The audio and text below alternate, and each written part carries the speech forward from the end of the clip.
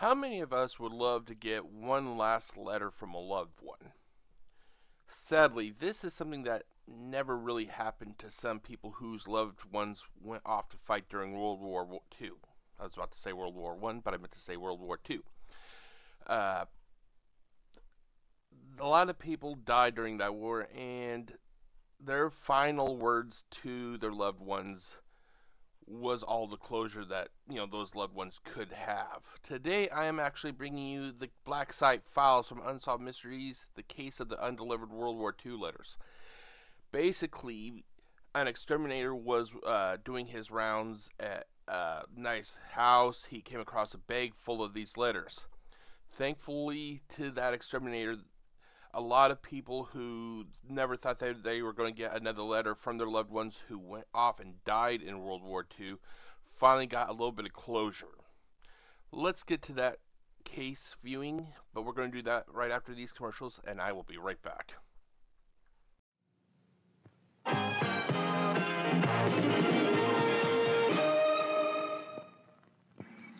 Hi, I'm Tina Louise, and I want everyone to know why I use new improved Arid Extra Dry to help keep me dry. New Arid is safe for the ozone layer, so it's better for you because New Arid has no fluorocarbon gases.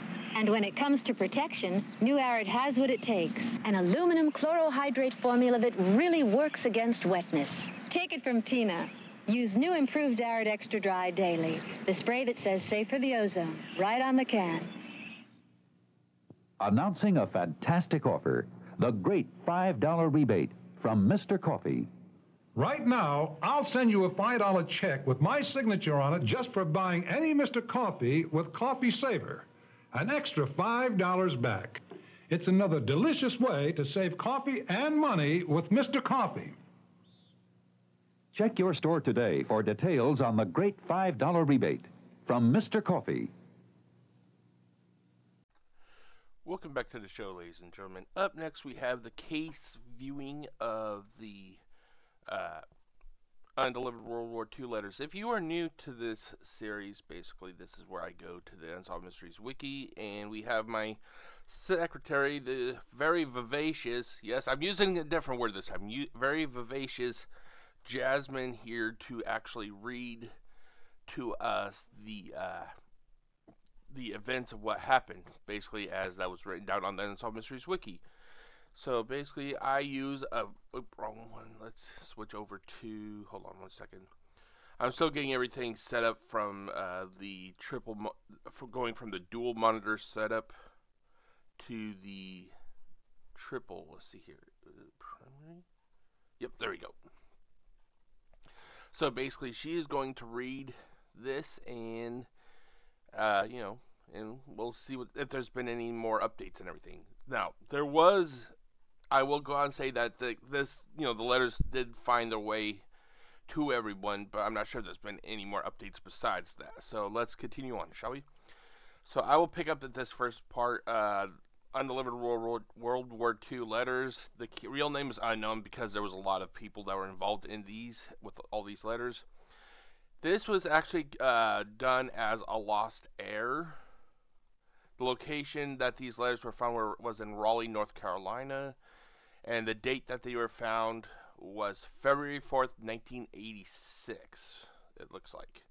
Now, I'm not sure if February 4th, 1986 is when they were found. I think that could have been when the letters were found, or when they were all delivered, but we will find out.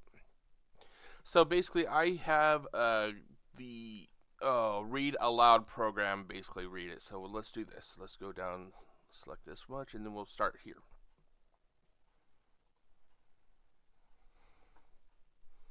And it may take a second for the program to catch on. During World War II, thousands of U.S. soldiers said goodbye to their loved ones and made a parting promise to write home as often as possible. Their letters, carried by the military V-mail, Victory Mail service, were the only link between them and their families. Established in June 1942, the service provided free airmail privileges to servicemen. Some of these soldiers would return, but others would not. For the relatives of those soldiers lost in battle, the last letter home became a precious keepsake, a memory of lost love. And this is kind of what I was talking about, how sometimes these letters are literally seen as like the final goodbye for these family members. I'll be honest, with my mom dead, I wish I could have like either a letter or just like 10 more minutes to talk to my mom, But sadly, sometimes things like that just are not in the, in the cards for us. Let's go down here.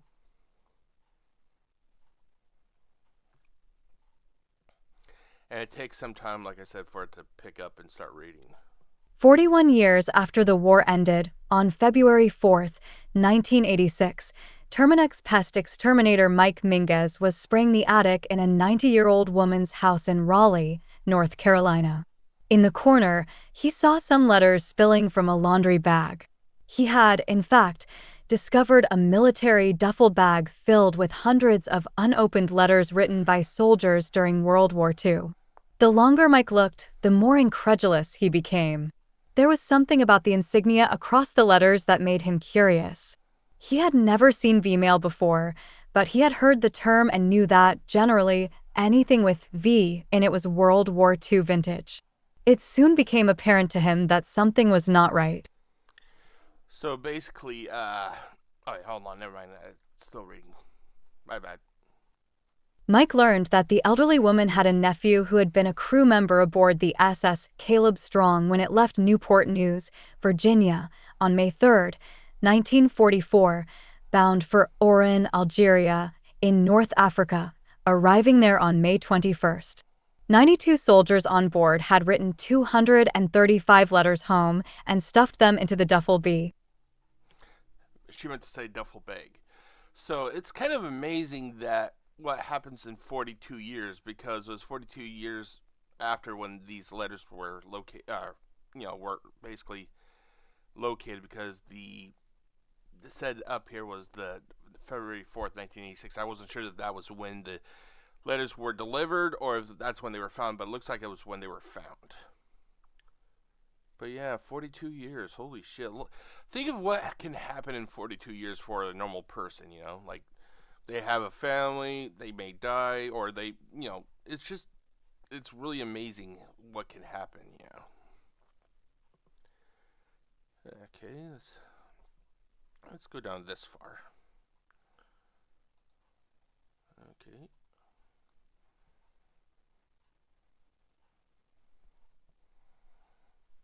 Gee, the woman's nephew had vowed to mail the letters when he returned to the United States, but he had forgotten. Overcome by shame and fear when he discovered his mistake, he hid them in her attic.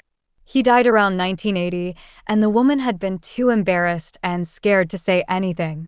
After promising never to reveal her name, Mike convinced the woman to release the letters to him when he visited her again in May 1986.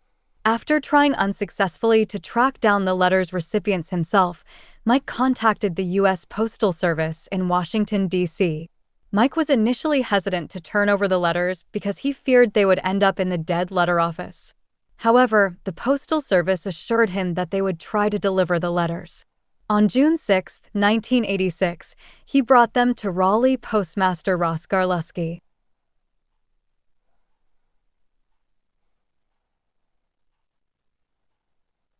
Ross then sent the letters to Meg Harris, Media Relations Officer of the Postal Service.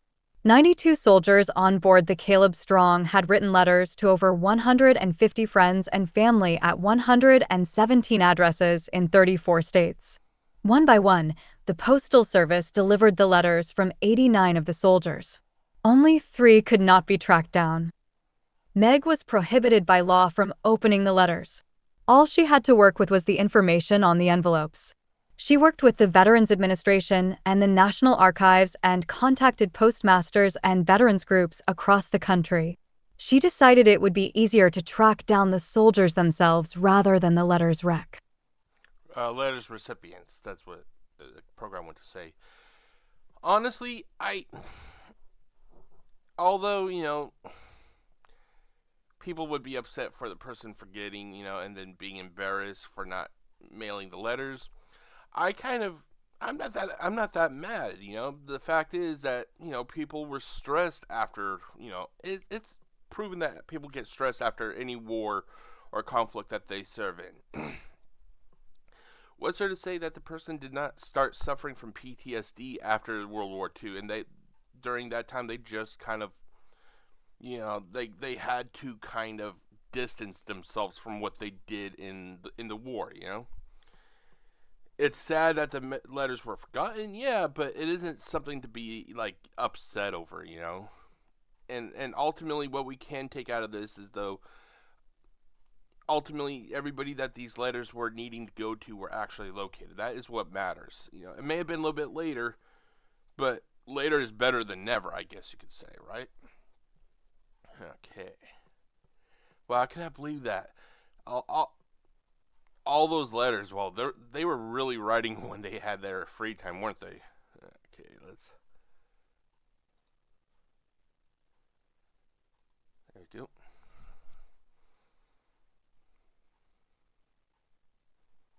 Piance. Meg had to be careful when she started telling the recipients and soldiers about the mail. She did it slowly because she did not want anyone to go into shock. She felt a lot of the closeness of family ties. She realized how much people care for each other and continue caring, even after 40 years. John Dietz was the first soldier to receive his letters, which he had written to his father and then girlfriend. The ensuing publicity put him in contact with old friends he had not heard from in decades. He also heard from the widow of James Bowles, a fellow soldier on the Caleb Strong. While together, John and James tore a $1 bill in half and kept one half as a gesture of friendship. The two planned to get together after the war but never did. James' widow told John that she still had James' half of the $1 bill.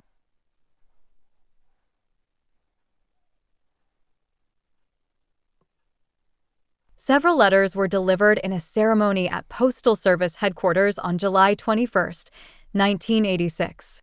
POW Robert Kirsch had written to his parents and girlfriend. Manford Paines had written to his future wife. Raul Alvarez had also written to his future wife, Terry, saying, "I love you with all my heart, and no one will come between us. I picture ourselves together again." Coincidentally, Raul later became a mail carrier. As a result of news stories about the letters, he was reunited with two of his war buddies. I'm sorry, I'm kind of focusing on one thing, and it's not right to everybody watching this, but if I got a letter from, my father or something, if he died in World War II, I wouldn't be that upset at the person for forgetting. I would simply be happy that I got one last correspondence from my father. That would have been that would really have made me feel good.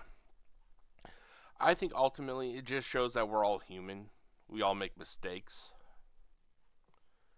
Okay, let's see here. Let's continue on down here.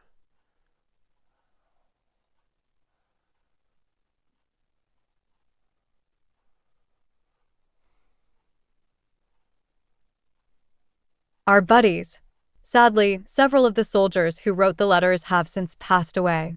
Private Roland Pooler had written several letters home while on the Caleb Strong. Both before and following the war, he worked as a teacher. He died in 1966. His widow, Marwill, received the letters at a ceremony in October 1986.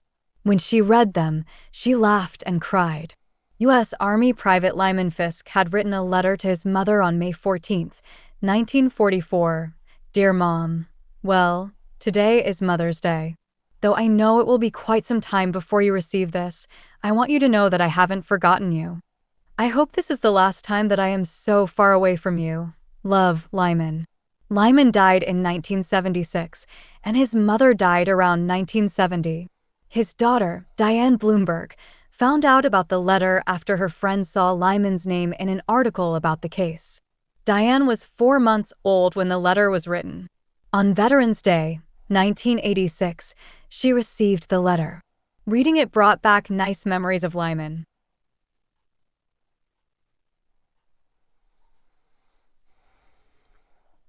Tragically, the discovery of the letters indirectly led to the death of one of the soldiers. Sailor Ken Heinrich called Army Private William Croft after reading about the discovery. Within minutes, William collapsed and died of a heart attack. 5 days after his funeral, the letter he had written to his mother, also deceased, was delivered to his.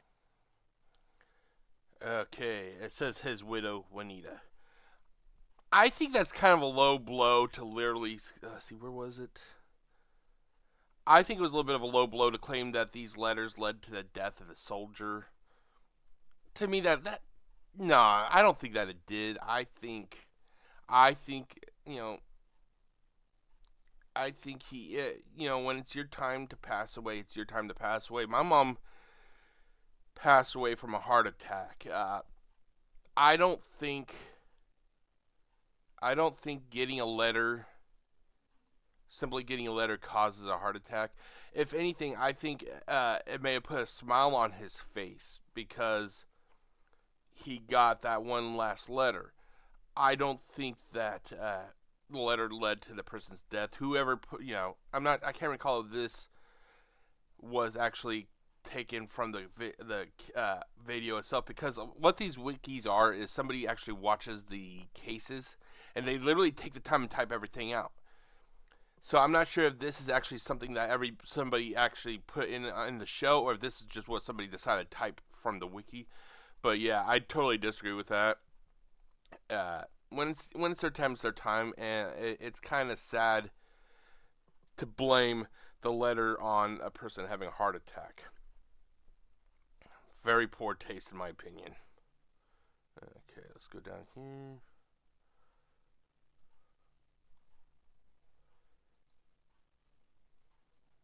There we go.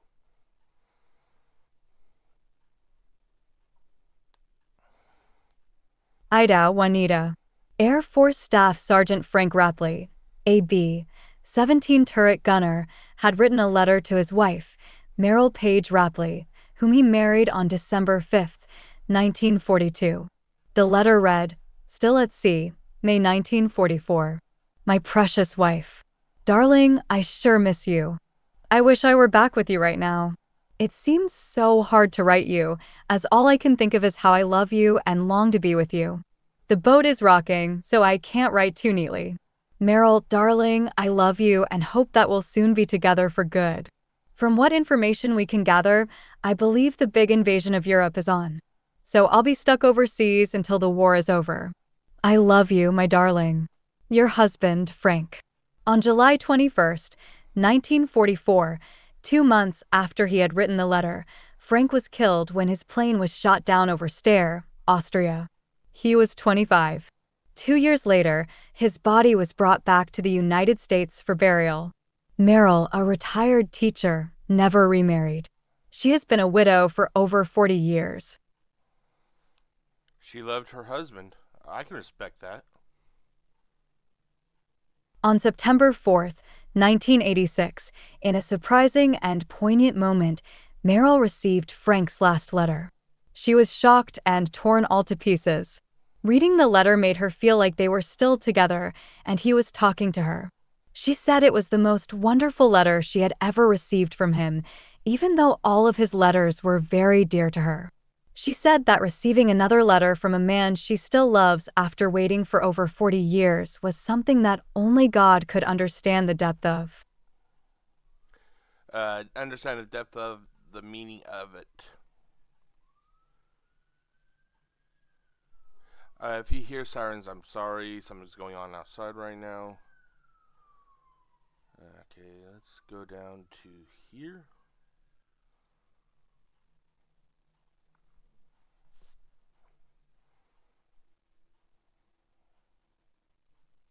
Key meaning of it.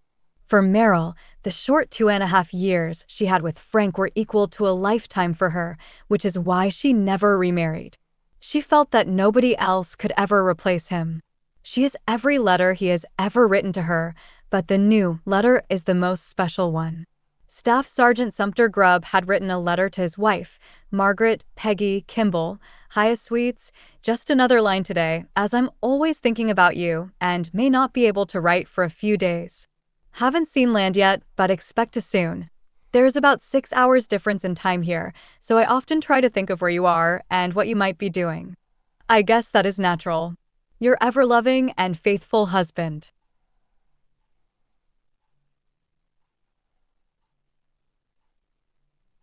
Peggy said the letter is always touching. It causes her to think back on their time together. The two had met on a blind date arranged by friends. She said he was witty, affectionate, and thoughtful.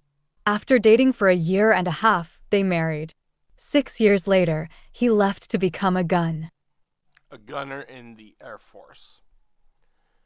Okay, let's finish off this portion. We're almost done, ladies and gentlemen. God damn, those sirens are really going off right now. Read aloud. Okay.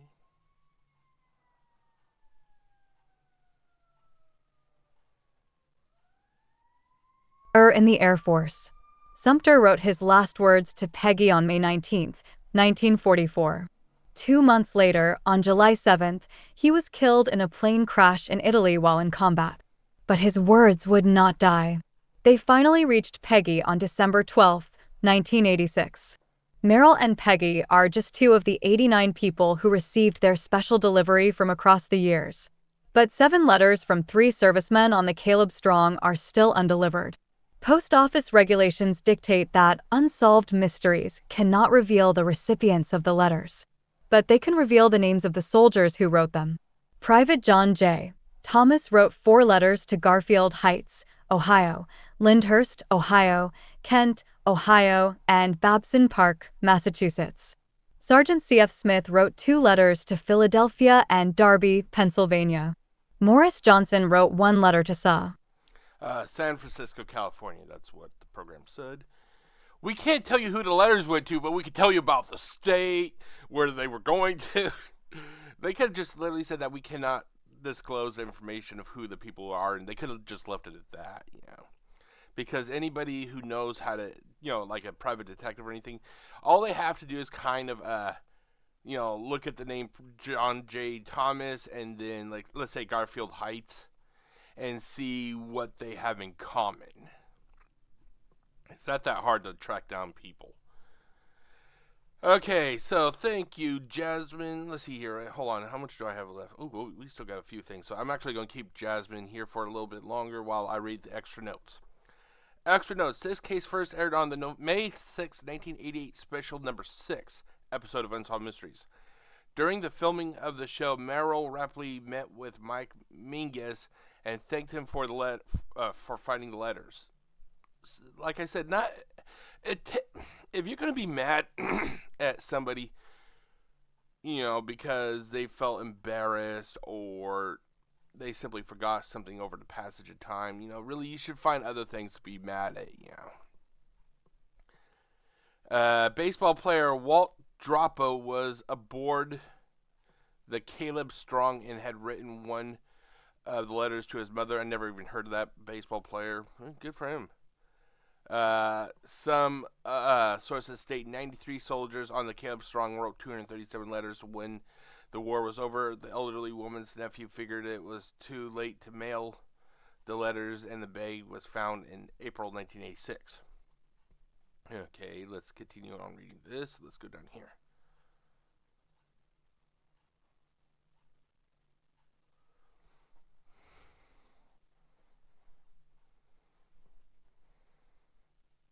Solved. In the spring of 1988, the Postal Service contacted James Althoff, president of the 781st Bombardment Squadron Association, and asked for help in searching for the final 3 soldiers, John Thomas, Morris Johnson, and C.F. Smith. In May, James began a search for Morris. Members of the association canvassed San Francisco, but Morris had left no forwarding address. James contacted the Veterans Administration and learned that Morris had died in 1966. James obtained Morris' death certificate, which listed an address in Fresno, California. He then contacted the funeral home that handled Morris' burial. An employee there knew Morris and gave James contact information for Morris' daughter, Karen Johnson.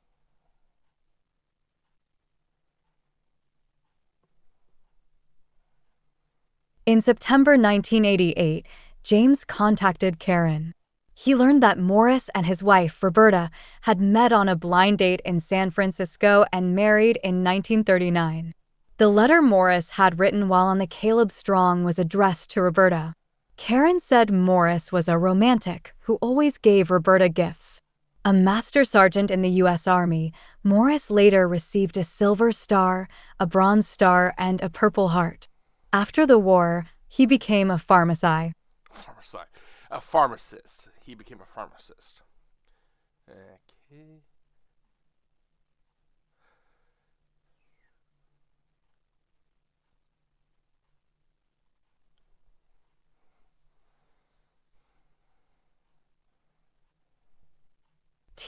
Sadly, Roberta died in 1984. On November 21st, 1988, Morris' letter was delivered to Karen at her home in Fresno. She and her siblings opened the letter on Thanksgiving Day. She said she was interested in reading it because she misses her parents a lot.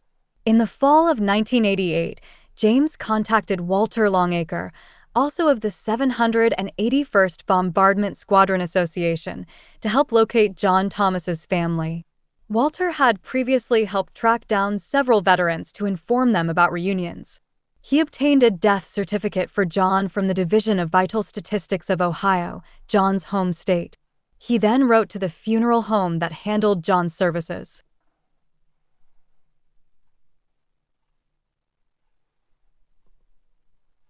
The funeral home sent Walter obituaries for John and his wife, who had died 2 days after him. Through the obituaries, Walter was able to locate John's closest living relative, his brother-in-law.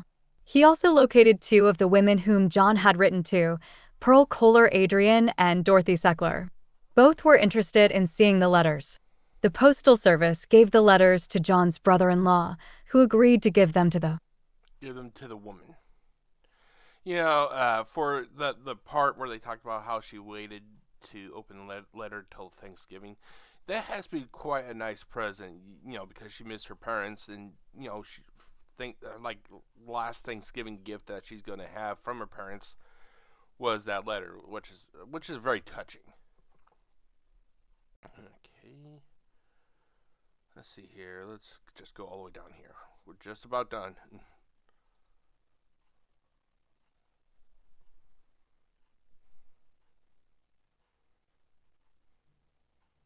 Omen. In John's letter to Pearl, he said he enjoyed the time he spent with her. Unfortunately, she did not remember him, but she believed they had gone out a few times. She was happy to receive the letter, as it helped bring back memories of her youth. The Postal Service had the most difficulty finding C.F. Smith and delivering his letters, which he had written to his girlfriend, Ruth, and his mother, because Smith is a very common last name, and they did not have his full name. Also, some of his military records were destroyed in a fire at the Federal Records Center in St. Louis, Missouri. The Postal Service sought help from veteran Pierre Kennedy, founding director of the 781st Bombardment Squadron Association. He found information about CF through the National Archives list of air crews reported missing during World War II.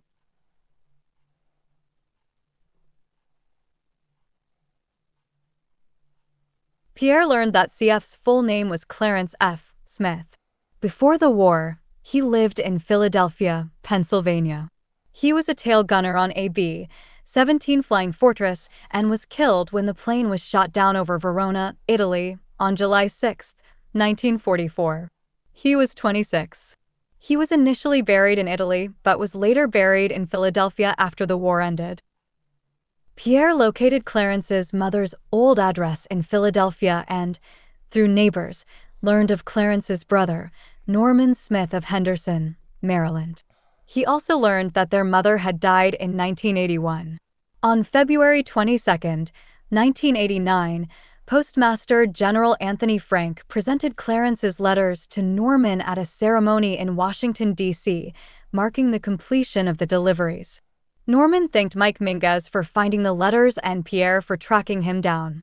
He said the letters brought back many memories of Clarence. At the ceremony, Norman read Clarence's letter to their mother.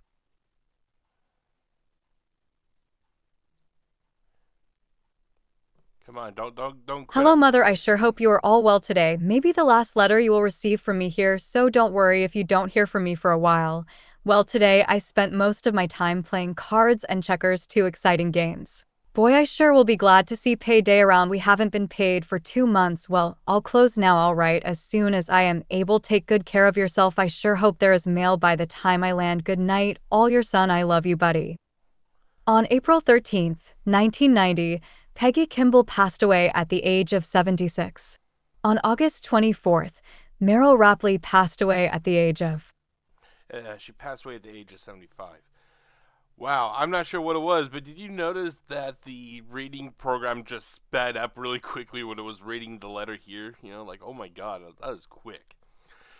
So sadly, Peggy passed away, as did Meryl passed away. But the thing is, we can all take, you know, heart in the idea that they got their, they got the letters before they passed away, so they were able to have a little bit of closure from their loved ones.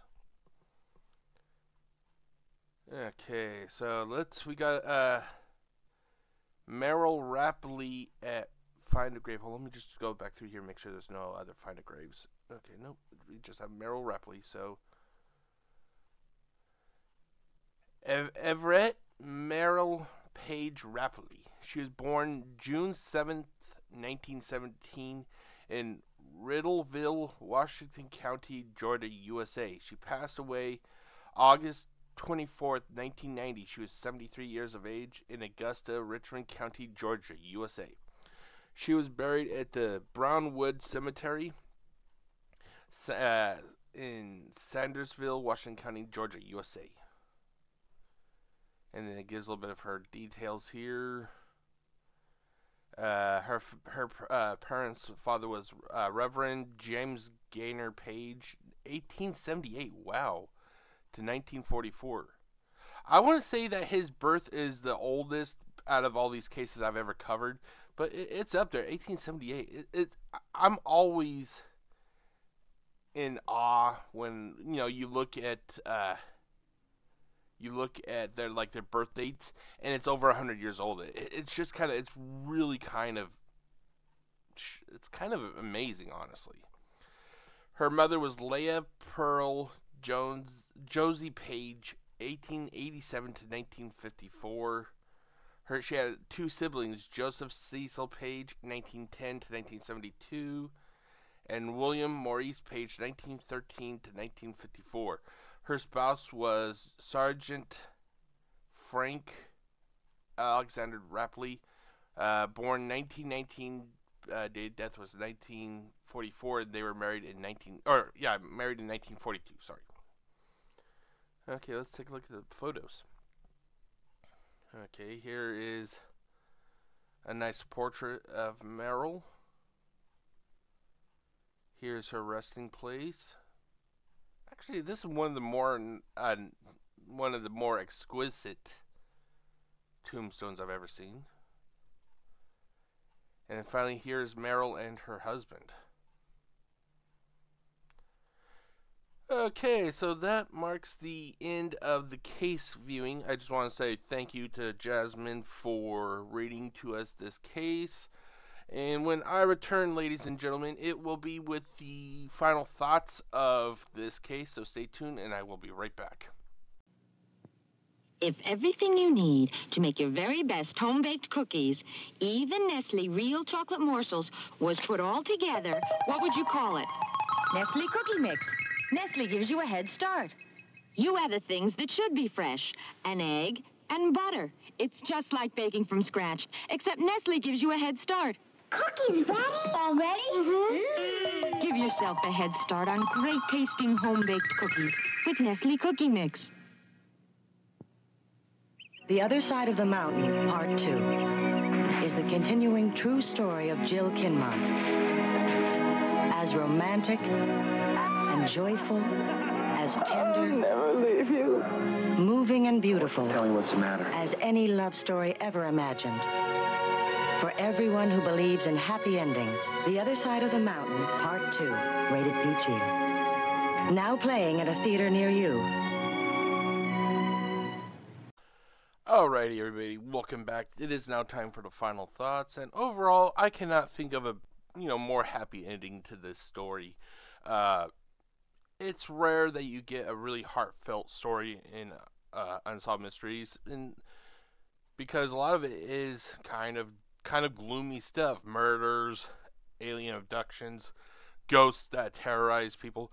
So when you get a case that is actually that kind of it's a kind of a feel-good story. It's something that really kind of makes me feel a little bit good. It makes my heart beat a little bit more, I guess you could say. It really goes to show like how one little encounter can change a lot of stuff. Because the lady who originally held these letters because she was embarrassed to let anybody know, those letters would have been ultimately destroyed if it was not for the exterminator. It was only due to the exterminator and his ability to convince the lady to let him take over to take care or possession of those letters or whatever, however you want to say it. It was because of that these letters ultimately were given to the intended people that they were meant for. But yeah, so I'm very happy about that. I wish we could actually have a lot more of these feel-good stories, but ultimately we don't. There is one case now that I'm thinking that I'm not sure if it was ever solved. It was also kind of a feel-good story, but I think it was way in the towards the end of Unsolved Mysteries, if I remember correctly. I can't recall when it was, though. But it was about a husband and wife. I think it was in Florida somewhere. That they really did not have that much in the way of money. And I think it could have been like either a Saturday or a Sunday. They got done working, and I think they were getting ready for lunch. I may be wrong. But a person came to their door, and he looked really disheveled. They decided to make him a sandwich. So they made him a sandwich. The husband sat with the stranger on the porch, I think, while the guy was slowly eating his sandwich, and that they were talking and everything. The husband and wife decided to give him some money, for his journey wherever he was going. And then after that, for a few years, I think it was every Christmas, a Christmas card would be sent to them. And the Christmas card, I think it had like a $100 bill in it every time.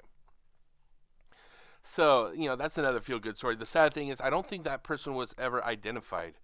But I cannot wait to profile that case whenever it is I get to it. But yeah, so I'm just happy that we get, some of these feel-good stories now and then. I'll be honest, I'm not really much of a happy endings person because I don't feel that happy endings really do exist. But if you do believe in them, then this is a good example of them. It's just I'm very cynical, I guess you could say. But just because I'm cynical doesn't mean that I should think that they don't happen. They do happen. It's hard for me to believe it, though, I guess you could say. But anyway, I cannot wait to get to the next, episodes. The next episodes of Unsolved Mysteries here. Let me check real quickly. Hold on, let me pull up the... okay, hold on. I'm going to pause this real quick so I can pull up a display capture. I will be right back. Okay, everybody, I am back. So, I'm looking at the schedule for Unsolved Mysteries, the Black Site files from Unsolved Mysteries, and it actually looks like on this coming Monday, April 1st, and the AM and PM, we actually have 2 cases that I'm going to be covering. So, up next, we have the case of Doreen Picard. I can't recall that case at all. I just can't remember it. And then if you are a fan of treasure hunters, we have the case of Beale's Treasure. And it's a treasure case. That's all I can really say. I know it's generic, but I can't recall that much about this one either. So if you guys can hold off until the 1st, which is only tomorrow, by the way. It's only tomorrow. We'll be having a couple more Black Site files, and I cannot wait to get to them for all of you people. So, my name is Jeff, aka I'm going to back on out, and when I see you tomorrow, it will be with some more Black Site. That's right, we're going back into the Black Site. So I'm going to bounce and get ready for my Easter brunch, and I will see you all later. Take it easy, everybody. Stay safe, and happy Easter.